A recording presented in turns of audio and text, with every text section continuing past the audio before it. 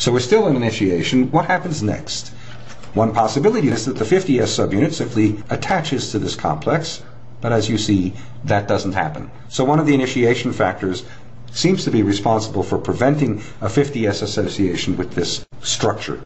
Well, we're concluding here that the large subunit does not yet combine with the mRNA. It doesn't bind with the mRNA small subunit complex.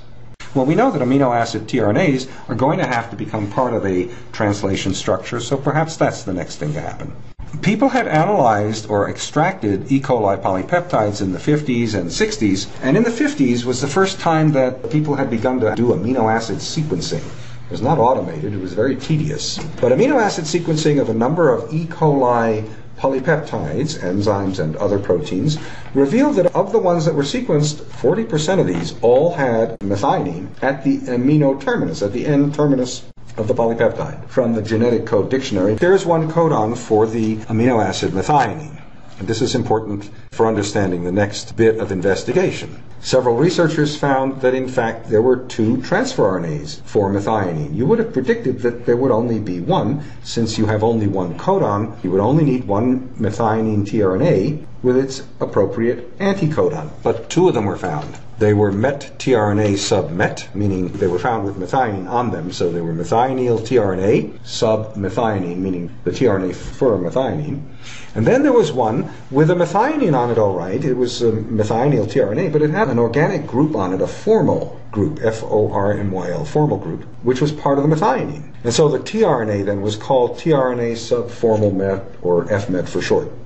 So these were the 2 tRNAs with their versions of methionine attached that were actually found in E. coli cells. Here we have them drawn out. I'm showing methionine here, with a formal group circled on the formal methionine. And these were then, of course, attached or acylated, we say, to their respective tRNAs. It turns out that the tRNAs were isolated, purified, and actually sequenced. tRNAs are relatively short, they're 70 to 80 or so bases long, and were the first nucleic acids to be sequenced.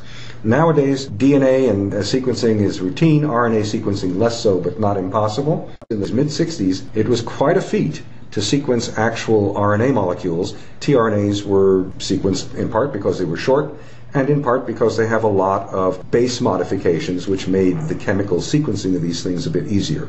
So you may remember, tRNAs are processed after they're transcribed to include a lot of unusual bases. So they could be sequenced, these 2 tRNAs, tRNA sub-met and tRNA sub-fmet, and they had different base sequences, but they did indeed have the same anticodon. So the question was, what is fmet for? Why do you even have this? Why are there 2 tRNAs, and why is there an fmet?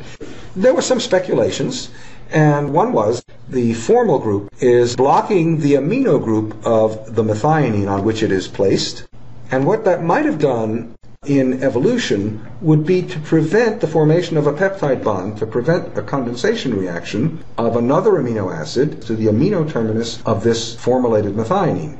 In other words, it might restrict chain growth in one direction, so that the chains would grow by addition to normal-looking carboxyl ends of amino acids, starting with fmet.